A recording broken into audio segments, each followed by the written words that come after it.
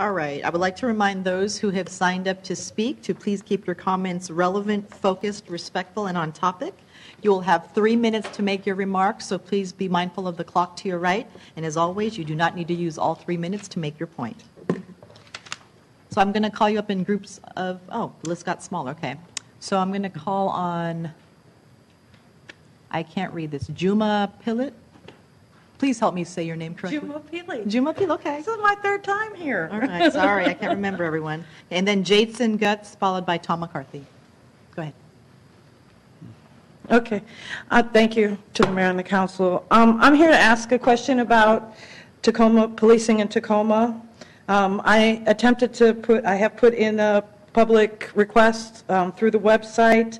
I attempted to address this through the Facebook page. I've attempted to contact you, Mr. Lonergan, several times in which I haven't heard back from you. I've also found that the city of Tacoma's Facebook page screens the comments or questions that come in, and they don't post them. And I'm going to come back and deal with that at a different time. I'm a little concerned about that.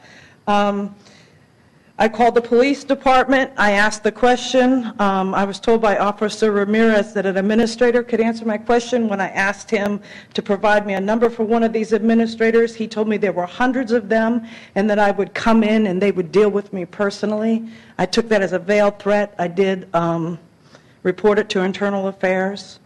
So here's my concern. On August 4th, I went to the Best Buy by Tacoma Mall. I witnessed a police car parked in the front lane of the Best Buy. I figured that the police officer was there to arrest some shoplifter, but what I discovered is that that was private security. My question is, who is paying for that police car that's parked in the fire lane and used as intimidation in front of that business?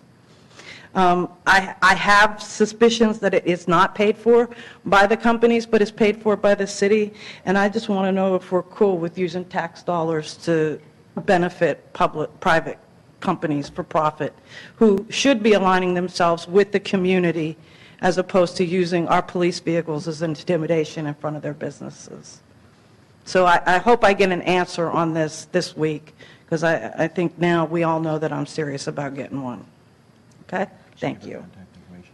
No, and I'm going to ask you, did you actually go through our citizen complaint form online and enter this? Yes, ma'am, I did. And we have your email address on file? Yes, ma'am, you do. Right, thank and you. I'm sure Mr. Lonergan has my email address, too. All right, thank you.